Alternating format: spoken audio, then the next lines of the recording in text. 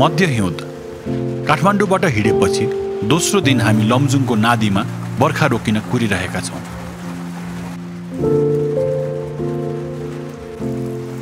यो ठिर्याउने जाडोमा घरभित्रको न्यानोमा बर्खाको स्पष्ट ध्वनि सुन्दै बस्नुको रमाइलो पनि बेग्लै हुन्छ।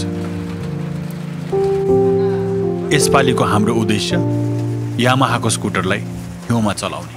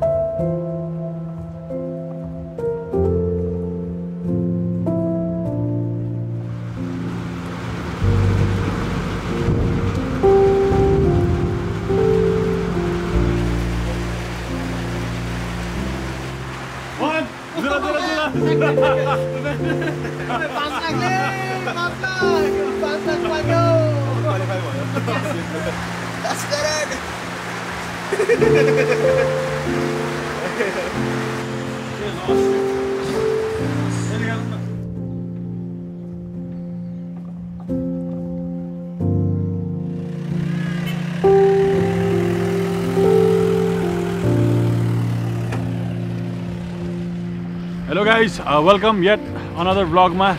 This time we are going to Manang, heading towards snow भएको ठाउँ and अहिले चाहिँ हामी लमजुङमा छौँ। यो ठाउँको नाम चाहिँ नादी हो अनि यहाँ चाहिँ हिजोदेखि पानी परेर अलिकति डिफिकल्ट बनाएर छ सिचुएसनहरू र अब माथि कहाँसम्म पुग्छ के हुन्छ इट्स भेरी अनप्रेडिक्टेबल तर सकेसम्म माथि पुग्छौँ। राइड चाहिँ रमाइलो हुन्छ त्यहाँको बाटो इन्सेन्स विल सो यु एभ्रिथिङ सकेसम्म धेरै कुराहरू एन्ड टिममा चाहिँ यो पालि को छ भनेर म देखाइहाल्छु। तपाईँबाट सुरु गरौँ सर, एउटा एक-एकजना गरेर आउँ। हाम्रो टिममा चाहिँ यहाँ पहिला विनायक हुनुहुन्छ। नमस्कार। तेरो फर्स्ट टाइम होइन?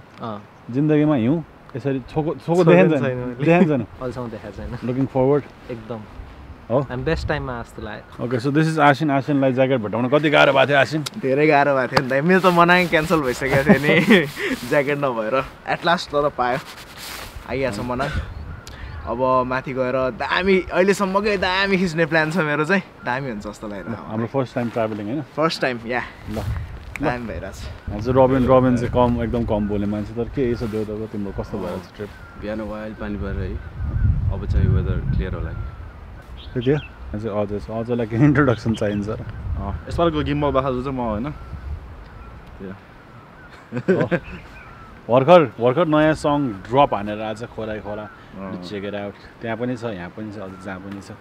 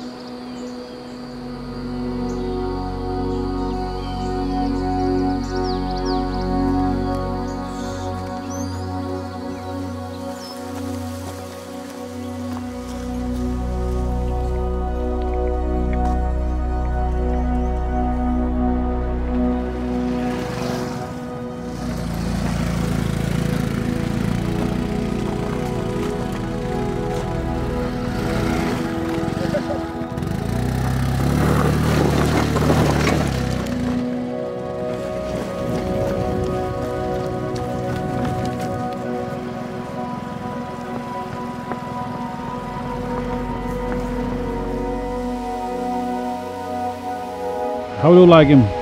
अति दामी अनएक्सपेक्टेड रहेछ। बाटो पनि ढलान राम्रो खालको अनि यो त इन्सेन झन् पानी परेको बेला कस्तो हुन्छ होला। जस्तो पानी परेर अलि फ्रेस राम्रो आएको छ। अझ ग्रिन दामी हुन्छ के समरमा। सही हो। मलाई त अति दामी लाग्यो त्यहाँ ऊ त्यो कुनातिर पनि पर्दो रहेछ है म्यासिभ हुन्छ यो त बर्खामा अनि आउँदैन नि त गाडी बाइकहरू राम्ररी यहाँ आउँदैन गाह्रै पर्ला एकदम हार्डकोर बर्खामा के बाढी आउने के हो यसमा झर्ना वाइल्ड ठुलो हुन्छ अहिले यत्रो छ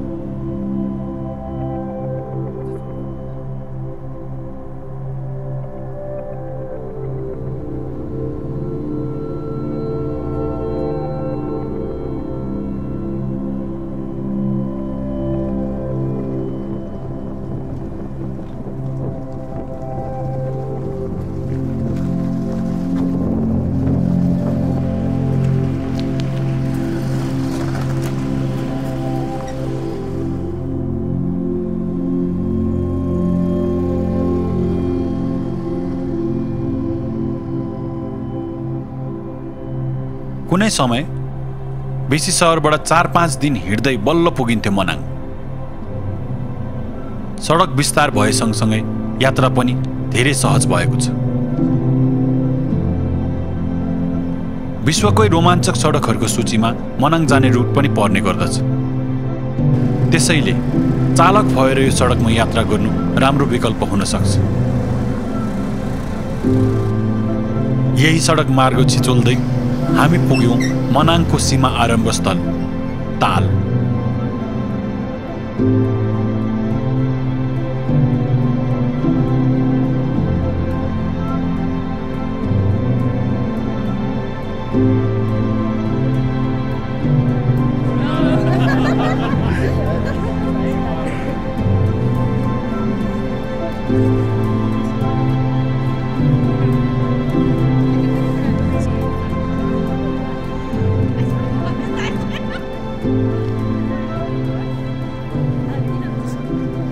रातो रातो म्याच रहेछ नि त देखाउ त यो त कस्तो इन्डियन समर वाला कलर हाले जस्तो देखाएर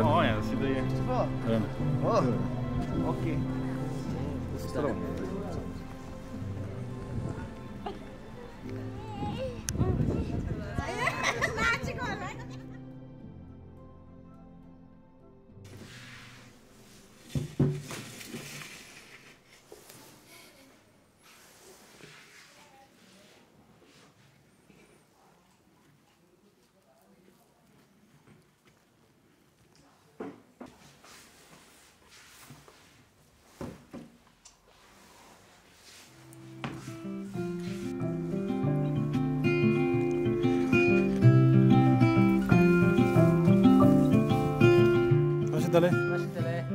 के हो दासु दले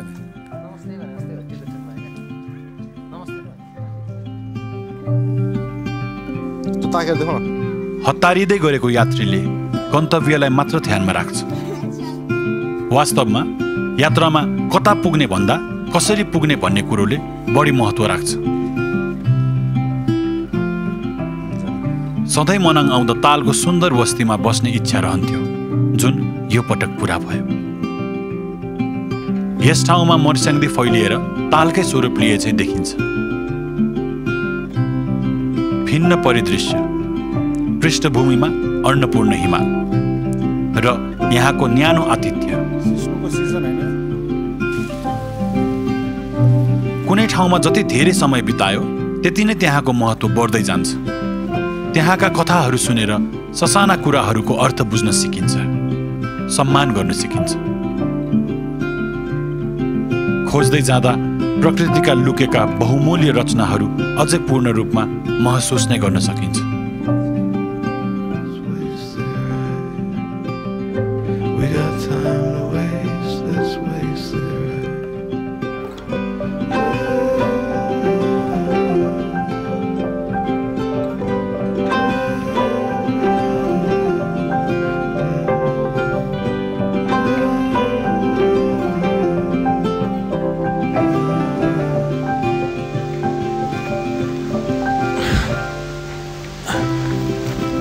के छ दाइ?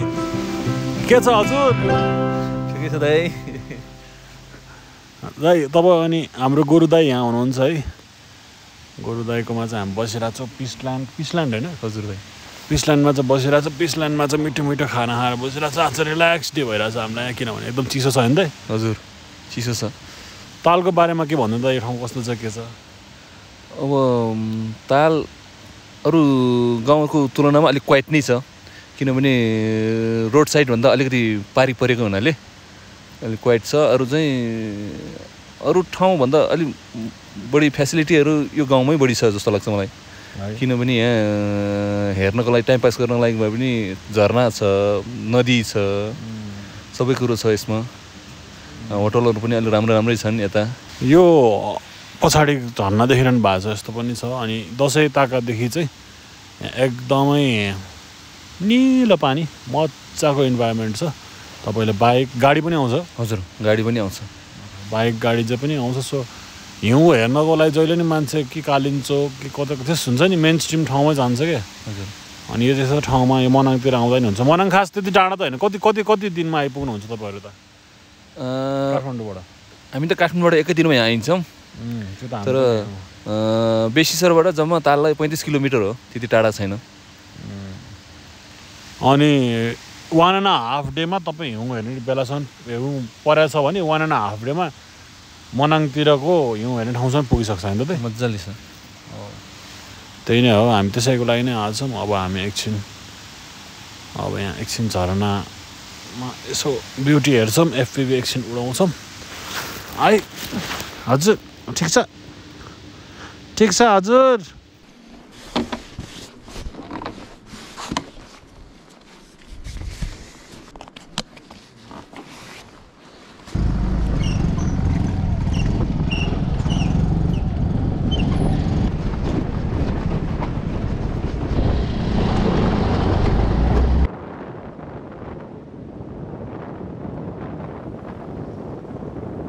जति आँखाले ब्युटिफुल देख्छ क्यामेराले जस्तो छ नगर्ने। चान्सै छैन त्यो त। कस्तो दामी देखिरहेछ, तर क्यामेरामा चाहिँ उयो फेरि स्पेसली दिस पार्ट जहाँ चाहिँ रक्स छ, यसको भित्रबाट जाँदाखेरिको रमाइलो नै बेग्लै छ। एन्ड यो भ्लग चाहिँ मोस्टली अबाउट राइड्स भइरहेछ। राइडको मात्रै धेरै देख्नु होला, किनकि we wanted to be that way, किनकि राइडकै आफ्नै कस्तो रमाइलो छ। काइन्ड अफ मोटो भ्लगिङ जस्तो भइरहेछ यहाँ ग्रुपको। It's great. एउटै खालको इक्विपमेन्ट लिएर मजा आयो सँगै जानलाई होइन। केही वर्ष अगाडिसम्म चाहिँ ओन्ली डर्ट बाइक्सहरू मात्रै आउनु पोसिबल हुन्थ्यो। अनि जोसँग डर्ट बाइक छैन, चलाउन आउँदैन, उनीहरूलाई ऱ्याग हुन्थ्यो। केटाहरू चाहिँ स्कुटर मात्रै चलाउँछ, तर स्कुटर पनि आजकल यस्तो ठाउँ आउनु थाल्यो। It's much more powerful than what it use to be. यत्रो धेरै सामान राखेर if this can handle a 135 kilo person and take him to Manang, then it can take anything जस्तो लाग्छ। हो मलाई पनि त्यस्तो लाग्यो, दामी लाग्यो के। मलाई तानिरहेछ के, त्यही ठुलो कुरो हो के। पेट्रोलमा त अलिकति बढी गइरहेछ तिम्रोमा। पेट्रोल चाहिँ अलि बढी गइरहेछ, तर मलाई तान्यो त्यही ठुलो कुरो हो यो स्कुटर। 135 हैन? 135 प्लस त्यहाँ अब होला 4-5 किलो सामान छ, के छ, क्यामेरा जस मजाले तानि नै रहेछ है। कस्तो भइरहेछ राइड सो फार? राइड रमाइलो भइरहेछ। अब अझै माथि गएपछि अझै दामी कुरा देख्न पाइन्छ जस्तो लागिरहेछ मलाई चाहिँ। आज चाहिँ स्नोमा जान्छौँ हामी। हजुर स्नोमा जान्छौँ आज चाहिँ, त्यही कुरा हो म। ल सही हो।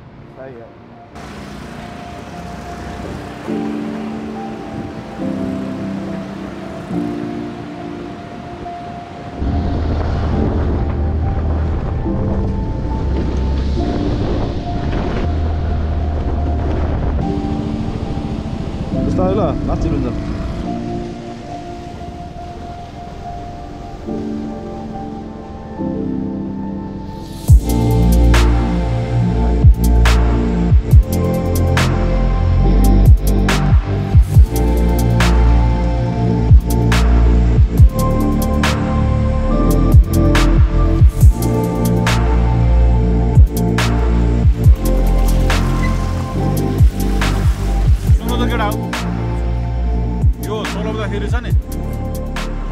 एकदम कन्स्टेन्ट पारा है, घटघट पारा भयो। उकालो चढ्दाखेरि पनि सकेसम्म दुइटै खुट्टा भुइँमै अलिकति ट्र्याक्सनहरू लियो होइन ओह्रालोमा पनि दुईटा ब्रेक यसरी बिस्तारै समात्ने हो कि हल्का मात्रै ओह्रालोमा तर्से नै पर्दैन बिस्तारै गयो नि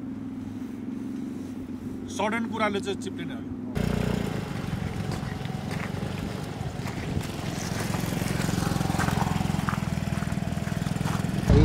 हामी अब बिस्तारै जाँदैछौँ ठिक छ हजुर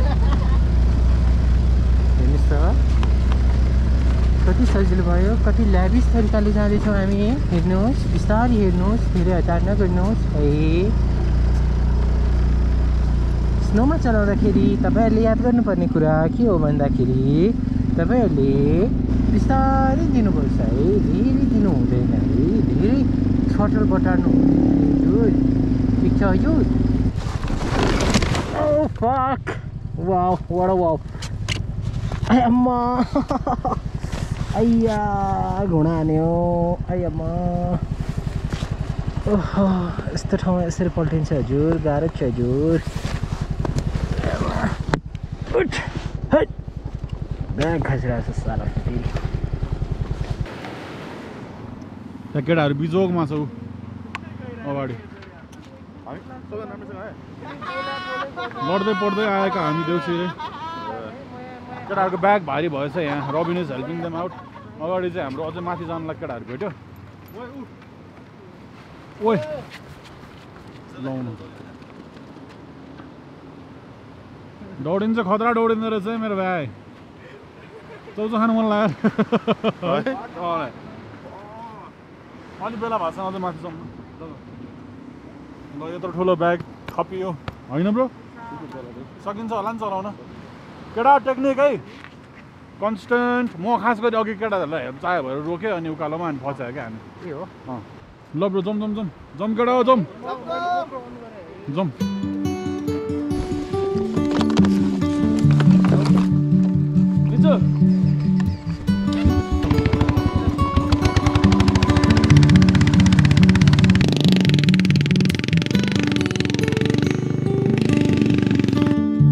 यात्रा लामो जिन्दगीको कतै बाटो भिरालो कतै उकालो त कतै ओह्रालो यिनै अप्ठ्यारा यात्राहरू नै त आखिर अविस्मरणीय हुँदो रहेछ सजिलो बाटोहरू त बिर्सिन नि सजिलै हुँदो रहेछ हेर्नुहोस् त कति मजाले गइरहेको छ राम्रो ट्र्याक्सन सबैजना फसे अझै फसेन बेलायक अझै है त हेर्नुहोस् कति राम्रो राइड हो वाउ चिप्लिएर लड्दाको चोट पनि मिठो कहिले काहीँ त यिनै चोटले त आखिर अघि बढ्न साहस दिँदो रहेछ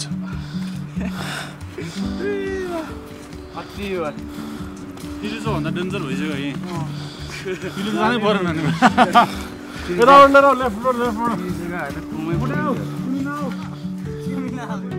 भन्छन् नि जति अप्ठ्यारो यात्रा उति नै सुन्दर गन्तव्य तर हिँड्दै जाँदा गन्तव्यको पर्वाह कसलाई हुँदो रहेछ वास्तवमा जहाँ पाइला रोकिन्छ उही नै गन्तव्य हुँदो रहेछ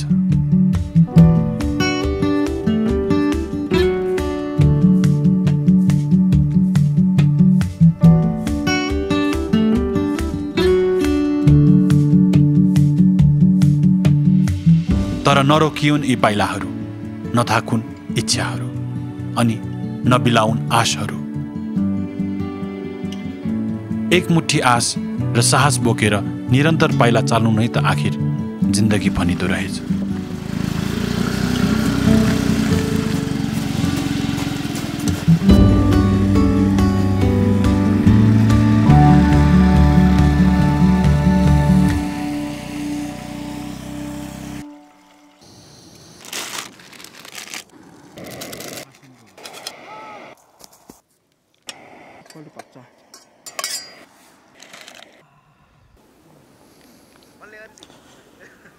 लिरम केटा म हालिदिइहाल्छु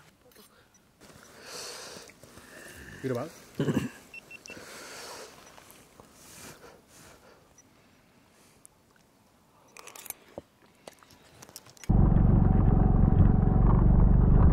So guys,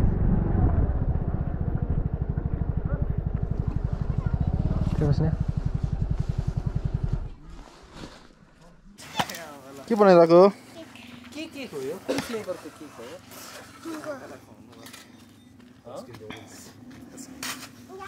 Baskin यहाँ छ रोबिन यहाँ छ अब यति मात्रै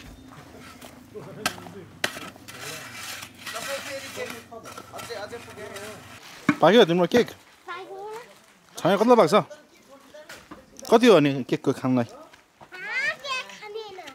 के गर्नु त कहाँ फाल्नु यता फाल न क्यामेरा अगाडि यतातिर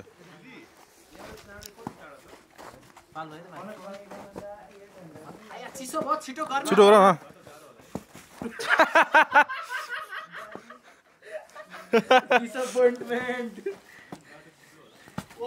ओए किन बोलाको मलाई मेरो बर्थडे हो र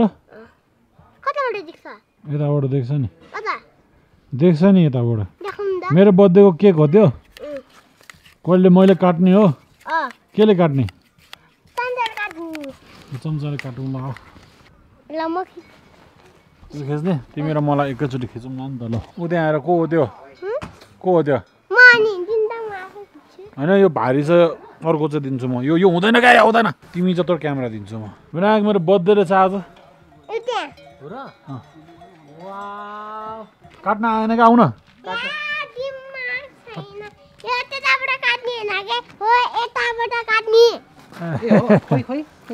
खाएको जस्तो मात्रै गर न खाएको जस्तो गर न खाएको जस्तो गर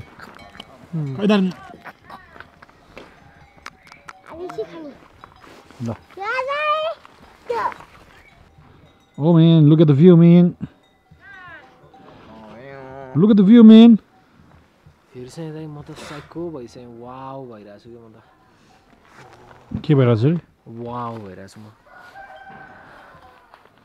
आज त्यो कस्तो देखिरहेको छु कहिलेकाहीँ साइलेन्ट भ्लग पनि रमाइलो हुन्छ कम बोल्ने piece sound of nature sound of the ambience so हामी तिमाङ पुग्यौँ तिमाङ भनेको चाहिँ यहाँबाट अलिक माथि चामे हो चामेबाट चाहिँ बाटो ढलान एकदम राम्रो बाटो थियो तर त्यहाँ अब स्नो धेरै भएर ढलानमा झन् चिप्लिन्छ कि हिलो पनि बस्दैन होइन भनेको माटो हुँदैन माटो भएर एटलिस्ट अब्जर्भ गर्थ्यो नि त ढलान भएर यहाँबाट माथि चाहिँ हामी जान सक्दैनौँ जब कि यहाँभन्दा माथि झन् सबभन्दा सजिलो बाटो हो will leave that for next time सबभन्दा रफ बाटो हामी कुदिहाल्यौँ एन्ड कस्तो पिसमा बसिराख्नुपर्छ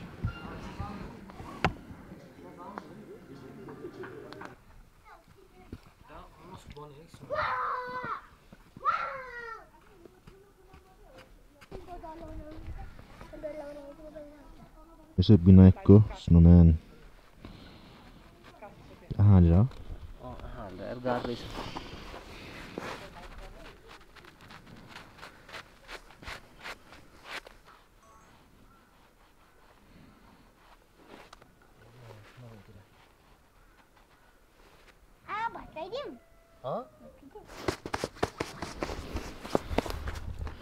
ठिक छ प्राउड अफ योरसेल्फ एकदम I feel accomplished after a long time.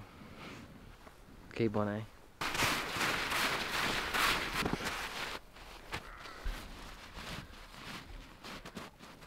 Do you wanna build a snowman? Do you wanna build a snowman? Go away, Anna. ऊ त्यो idea सही लाग्यो मलाई त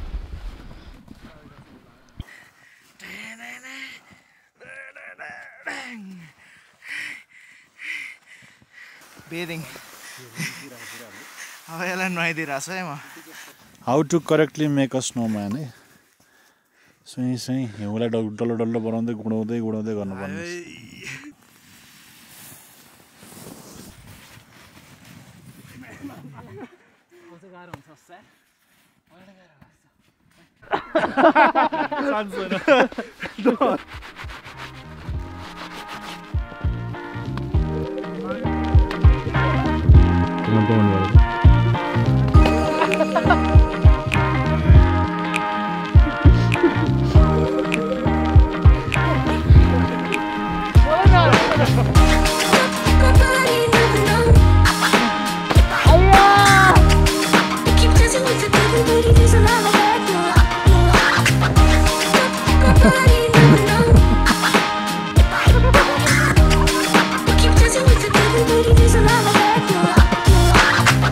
Baniya.